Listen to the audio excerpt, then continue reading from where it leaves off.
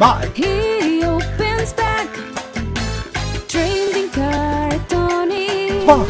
No looking back. Trading card Tony. Hey guys. That's about that. Hello, it's me, Trading Card Tony, with another pack today. We got Mighty Morphin Power Rangers premium trading cards. Are they premium? We will see, won't we? As we're getting it. Oh, it's a tricky pack this to open, I think. Yeah, I think we're gonna have to go with the big guns on this one. It's time to use the scissors, I'm afraid, on this one. Be careful not to cut your cards. Obviously, when you do this, you've got to be a professional. Here we go. We're in.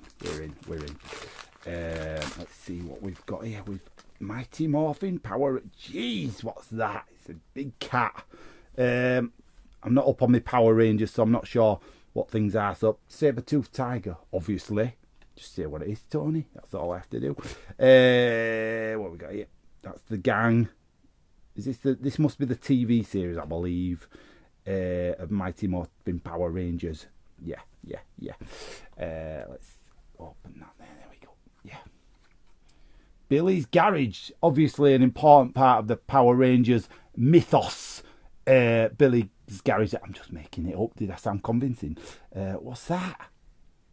Weird, isn't it? The Rad Bug. Is that their car? Is it the Mighty Morphin Power Rangers car? Must be. Who are these guys? They look like bad guys to me. Bulk and Skull. These two characters are always causing trouble. I bet they are. Give over. Trouble causers. Who's that? He looks like a nerd. But we're all nerds, aren't we, really? So it don't matter. Billy, age 16. Going on 45. Look at him.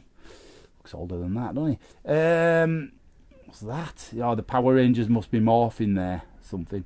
Summoned by Zordon. We all know who Zordon is, don't we? I don't know. Yeah, good. And look at that. To finish off, we got a lovely... Is it a sticker? It's just a card. Megazord.